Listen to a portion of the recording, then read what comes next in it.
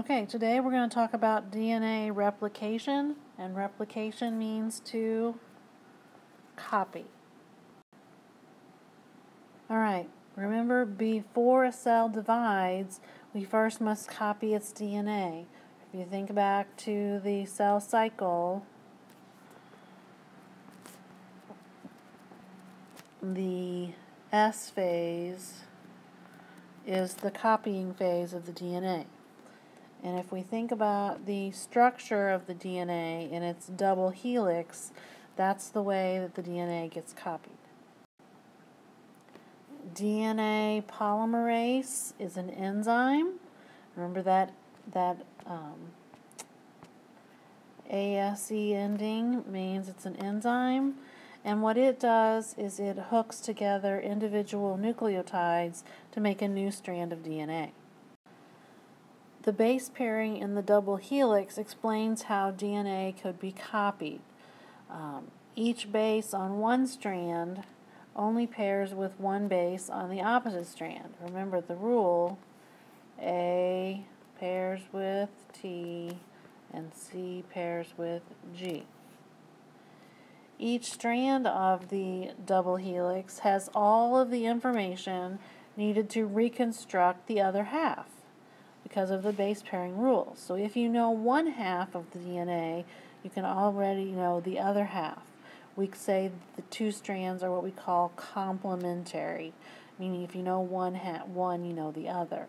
Think about complementary angles. If you know one, you know the other, because they have to add up to be 180. So the same thing goes with DNA strands. They're complementary because if you know one half, you know it's A on one side, then you know the other side had to have been a T.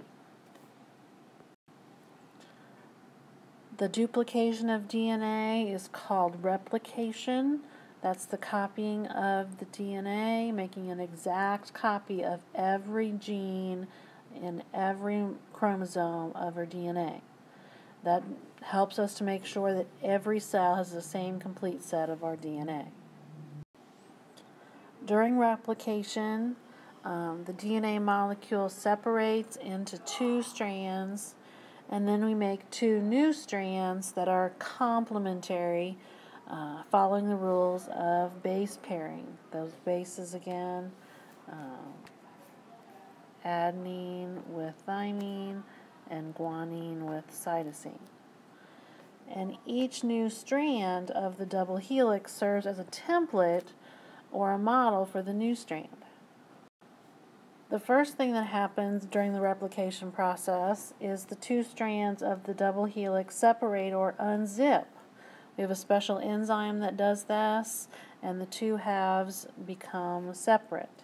So over here we have one strand, and then on the other side we have the other strand.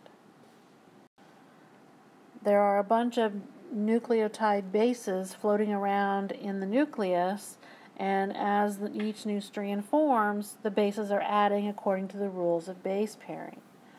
So if we have a cytosine, then we'll have a guanine pair up, and if we have an adenine, we'll have a thymine pair up. The result of the DNA replication is two DNA molecules that are identical to each other and identical to the original molecule. Each DNA molecule has one of the original strands and one of the new strands. Enzymes play an important role in replication of DNA. The first enzyme has to unzip the DNA, and that breaks the hydrogen bonds between the base pairs, and it unwinds the two strands of the molecule. That allows each strand to serve as a template for the new strand of DNA. The main enzyme involved in replication is called DNA polymerase, and that enzyme goes along and bonds the individual nucleotides in the new strand to each other and to make the new DNA strand. The other thing that DNA polymerase does, it's the proofreader, and it makes sure that each new DNA strand is a perfect copy of the original. The tips of the chromosomes are known as telomeres. That's the very end of the DNA strand.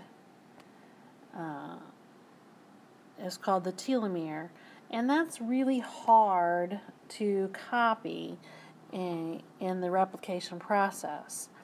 And over time, DNA actually gets lost from the telomeres every time a chromosome is duplicated or copied.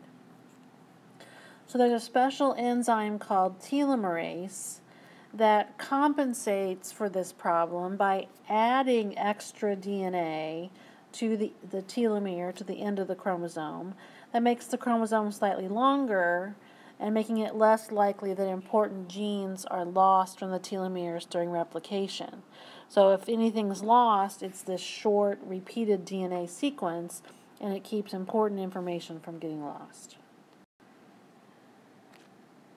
In prokaryotic and eukaryotic cells, replication looks a little bit different. Remember, prokaryotes, those are things like bacteria, and eukaryotes are things that have a nucleus like you do. The replication in prokaryotic cells starts from one single point and proceeds in two opposite directions until the chromosome gets copied. But in eukaryotic cells, they have a lot more DNA, so the replication begins at dozens or even hundreds of places on the DNA, proceeding in both directions until each chromosome gets completely copied. Prokaryotes, like bacteria, typically have a single circular DNA molecule. It just is one circle, and so it begins with the DNA, begin replication here, and it goes around one side on one strand, and then starts here and goes the other side on the other strand. But eukaryotic cells, like you, can have 1,000 times more DNA, and so all of that DNA has to be copied. And remember, all of our DNA in eukaryotic cells are found in the nucleus.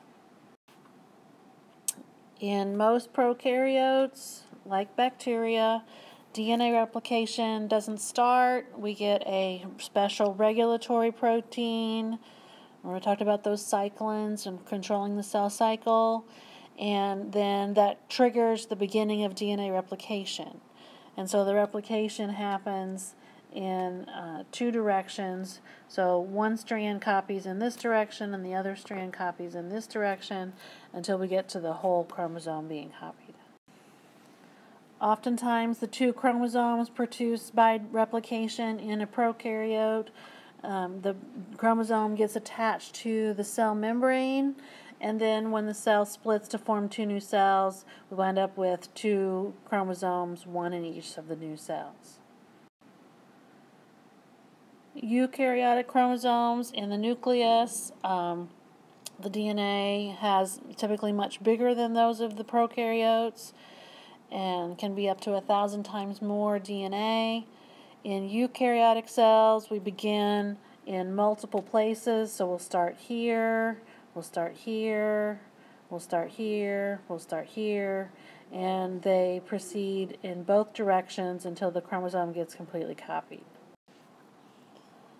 The two copies of the DNA that we produce in replication, they remain closely associated with each other, meaning they just stay real close together until the cell enters the prophase of mitosis. And at that point, we're in prophase, the chromosomes condense, and the two chromatids, the two copies, become visible. And then they line up in the middle during metaphase, and then during anaphase of mitosis, they separate from each other, and that gives us two cells with a complete set of our genes coded in our DNA. And that's how DNA replication occurs.